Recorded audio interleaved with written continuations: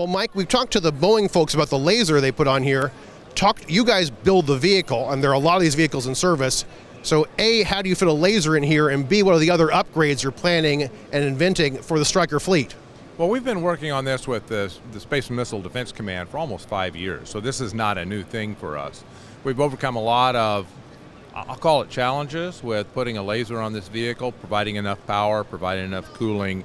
Finally, in this situation, we've got it integrated onto the platform. So the same monitors that we use on a day-to-day basis for our soldiers, all the feeds from the laser rangefinder and everything else show up on that screen. It's not a standalone operation, which is a really good thing. It saves space, it saves weight, it conserves power. But the other thing we've done... So just make sure I understand, there's not a separate set of controls and screens and displays that are stuck in there. It's all in the same thing that they use for their run, for example, the machine gun and other things. Weapon station, any of their mapping, all of their GPS, it's all on the same screen. So you can move, it's like an app. Right, so you hit an app for the laser, and then you'll see the picture that the laser shows you from its fire directions controls. The laser here is fully integrated. It's not just kludged on. It's actually pretty smoothly integrated into the vehicle and running off the same controls. And you still have room for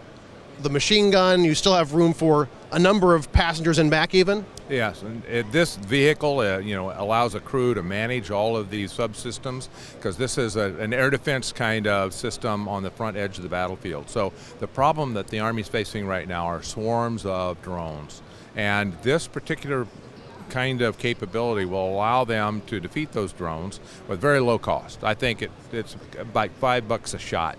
As opposed to shooting a surface-to-air missile at every one. Yeah, at every one. And I don't know what the surface-to-air missiles cost. And they have a place on the battlefield, too. They have a place on the battlefield for the larger missiles that come in and those kinds of intercepts that are required. But for $500 UAVs, $5 shot, shoot them down. The other thing that's interesting is not only with SMDC did we integrate the laser, we also integrated an electronic warfare system that will interfere with the signals that are going to the drone. So on the same vehicle? On the same vehicle, using the same technology, using the same radars that vector in on the drone. And so you can do one of two things. You can either interfere with the signals so that they can't pass things back to their station, or you can kill them. And if you jam the signal, it may just fall out of the sky because they can't control it, potentially. True.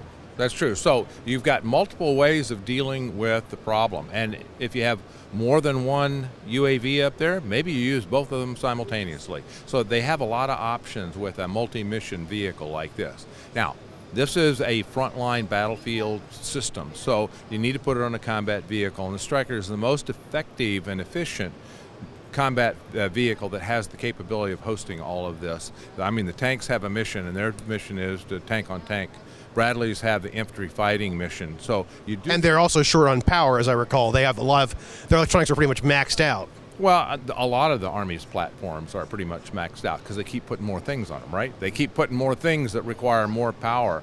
But they have a mission set of their own that's different than defeating this drone capability that our future adversaries are going to have. And so you need to have a vehicle that's adaptable. And the Stryker seems to be the most adaptable combat vehicle available to the Army right now. Well, thanks very much. I appreciate it. Thanks for being drafted at the last minute. And oh, you're welcome.